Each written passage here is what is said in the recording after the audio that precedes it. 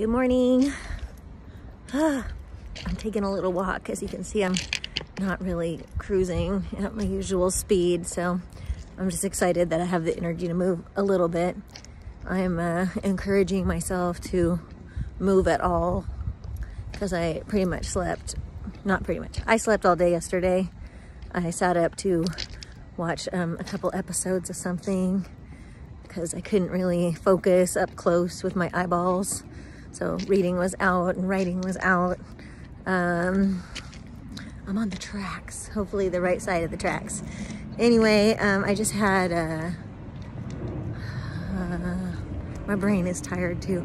I just had a ginger compress for my kidneys, which was very warming and supposed to give you energy, and I don't know if it did give me energy or if I just believe that it's time to get up and move, but anyway, I feel pretty okay to move, so I'm going on a short walk before my next treatment, which is the IV vitamin C and Chinese wormwood / Artemisia.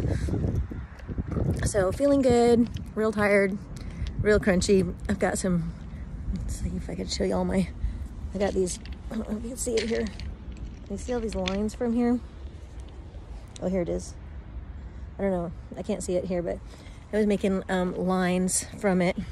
I was hoping that it's going up to attack the area of concern in my left subpectoral region. So I got injections in my tummy. I got a real strong injection in my tummy, and then a not quite as strong one in my tumor, just to see how it was going to react. And you know, they both hurt. The one in my tummy hurts a lot. It makes it hard to move, like it's hard to get up and hard to do stuff because it's, you know, right in a central location. It seems like I have no core strength, but it's just, you know, just getting in my way. But yeah, that one has like streaks that go up. Those showed up yesterday, and or maybe it showed up before and I didn't notice it until then because I wasn't doing anything. But anyway, yeah, so hoping it's working out pretty good. My mom said she does believe I have a fever because she slept next to me, and apparently I was emitting a lot of heat. Myself, I felt like I needed a lot of blankets. But love you guys and hope you're doing awesome.